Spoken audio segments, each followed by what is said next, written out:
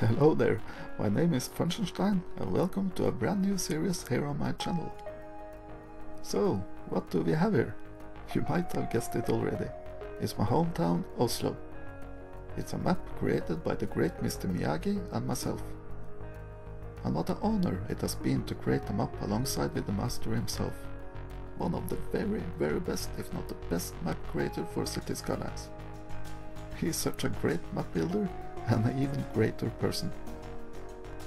And I dare to say this is the most accurate map of Oslo out there yet, and it's now available for you to download in a workshop. I highly suggest you should check it out, because in all honesty, I think it looks pretty good. So yeah, Oslo. This is an idea I've thought about ever since the release of Cities Skylines back in 2015. And now, the time and motivation just felt right to finally dive into this. I know it has been done before. Silverred had a series around a year ago. He did a really good job recreating the basic city and infrastructure. But I will try to get even more detailed and accurate. I know pretty much every street in this city, so I will set the bar pretty high for myself with this project. It's such an interesting scene for a city. It's located by the sea, surrounded by wide forest. It has lakes and it has rivers. It has sunny days and it has snowy days. The city survived the war, but it didn't survive the city planners back in the 60s. In many ways, it might be an ugly city, but it can also be a really beautiful city, and I will do my very best to capture all these aspects with this recreation.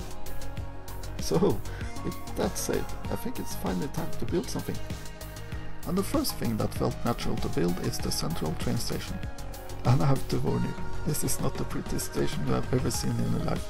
It's not like many other grand classical stations in Europe, but it does have some interesting aspects. It has been a train station at this location for over 160 years. And actually, the first building that was built in 1854 is, as you see, still standing here. Since then, the station have had 3 major expansions. The second one in 1879 with these 2 massive structures, and a new main hall with more room for incoming and outgoing tracks. Today this part of the station functions as an indoor walking street with some shops and restaurants. After 1879, not much happened with the station until 1980. That year a tunnel that connects the western part of the city with the eastern part, where this station is located, finally opened.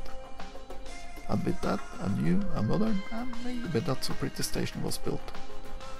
And the last expansion came in the late 90s, with this new part that functions as a terminal for the airport express train. While I'm struggling with these one-way tracks, trying to make them going in the right direction, I can tell you a little bit what I've used for this build. The platforms are the modern platform modules by Titan, and these are wonderful. You can plop them everywhere as they don't need any direct road connections. What I've done is to plop no less than 10 of these down, and then connected them with each other by creating an elevated walking path system. And this worked surprisingly well. Actually, when I was almost finished with this build, I noticed a train arriving at one of the platforms. This was before I had connected the city with the highways. So it caught me by surprise that people actually arrived at the station, which ended up in a quite chaotic scene that I luckily caught on camera. These are the very first people arriving at the Oslo Central Station.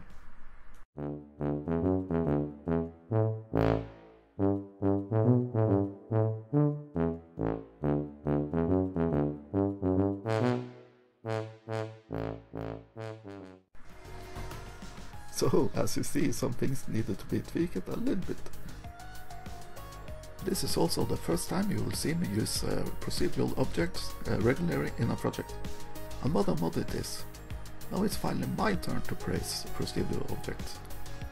I've seen the potential in this mod for a long time, while seeing other YouTubers creating amazing stuff with it, but it's almost as I've been scared to use it before. I remember Skibbit once said that it was so easy to use as Move It. And you know what? He is absolutely right. And the endless possibilities with this mod are a real game changer. And it also saves you from using thousands of props, which was what killed my last project before it was 100% finished. I constantly reached the prop limit, and it's quite depressive to have to go back and delete things you have done before to be able to build something new.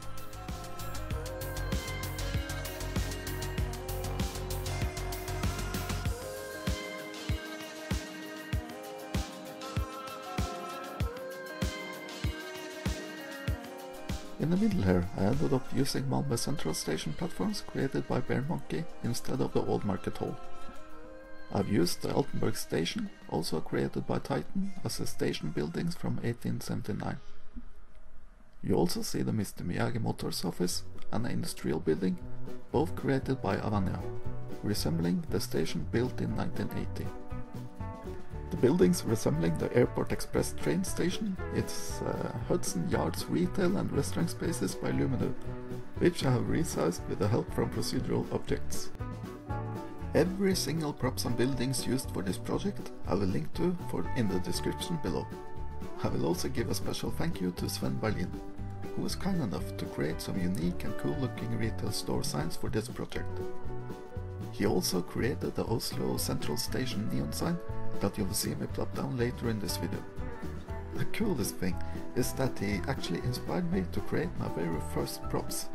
I ended up creating a bunch with Norwegian retail store signs myself, and I will link to both Sven Berlin's workshop page and my own sign collection below.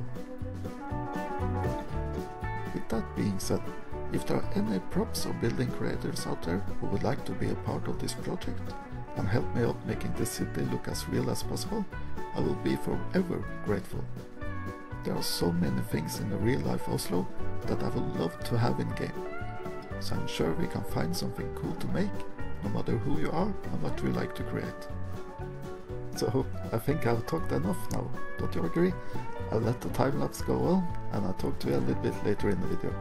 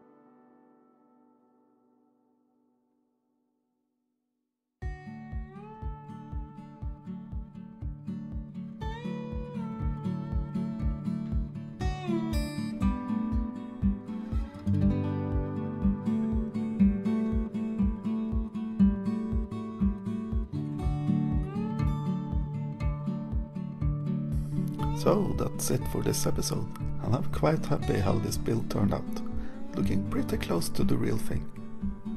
I will come back to this area at a later point, since the front of this station will be a transit hub for trams, buses and metro. And hopefully it will be buzzing with life pretty soon. And again, if there are anyone who wants to help out with making some unique buildings, props or assets for this project, please let me know. I really hope you liked this video. It feels really good to finally have started off with this. And I hope to see you all again in the next episode from Oslo. Until then, bye bye.